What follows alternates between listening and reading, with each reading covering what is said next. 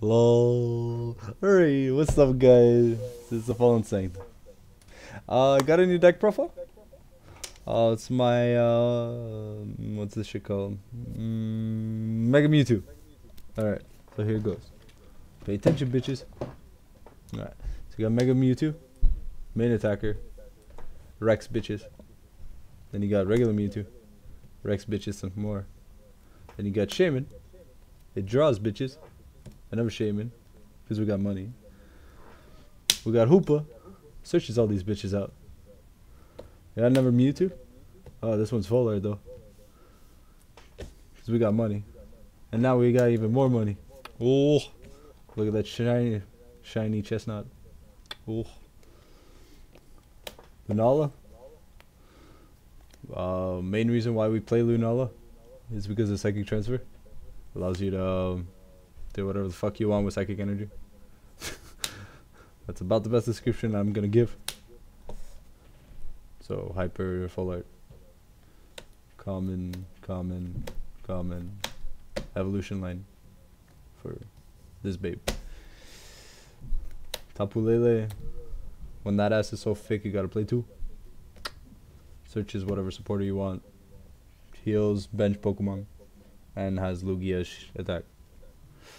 So we play end, shuffle hands, pretty simple. Hala is useful in this deck because you have two Pokemon that have GX attacks. And so when you use it, it's basically a Sycamore, but without wasting your hand. Lysander, because nice Shaman. Sycamore, because Hala is inconsistent. Lily, because Jailbait. Skyla, because older Jailbait. Searches any items. Draws till late first turn. Kukui smacks bitches for 20 damage. Ultra Ball searches these things you called slaves. It's technically what Pokemon are. They're just animal slaves. And we breed them to kill each other. Via Seeker, because Lysander says nice Shaman. You have Max Elixir. The easiest way to get energy onto a Pokemon, a basic Pokemon of course. Pokemon excluded are Cosmoan, Mega Mewtwo, and Lunala GX. Trainer's Mail, gotta search those trainer cards, really useful. Free Retreat on Altar of the Moon, because none of my Pokemon other than Cosmoan have more than a 2 retreat cost. So when you have a Psychic or Dark Energy, it's free retreat across the board. Nice. Parallel City, because, wow, the best card in the game. Nice board. Super Rod, because generic stable. Mewtwo Spirit Link, my secret tag. No one plays this shit. Only I play it. Choice Band, because we're fucking hipsters on the bandwagon. So 30 damage to EX and GX before applying before applying weakness and resistance. So potential one shot from anything. Field Blower because Mexicans need an excuse to work. Trump's in office now, so they're hunted down. Escape Rope because gotta escape. Max Potion, pretty obvious.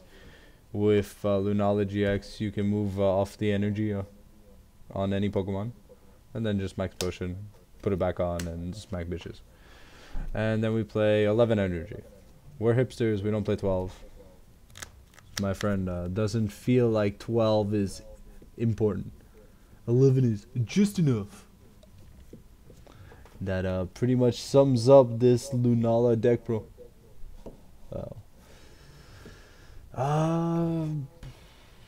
We are thinking of making a Garbodor deck, but I puke every time I think about it. It's disgustingly cheap, and it works. It's kind of sad. I started playing Garbodor online. No one wins against it. It's stupid. People play Alolan Tierno and then waste their balls, and then I one shot their fucking Mega Mewtwo. Or their whatever the fuck they're playing. Cause hey, no resistance, your name's not Umbreon. Oh, so anyways, that's about it. Deck's pretty down in the dumps, easy to play. You basically search this fucker, then you play these fuckers, and then you play that fake ice cream ass, and then you do whatever you want, as long as you get Cosmog on the board and you start evolving it. Pretty easy.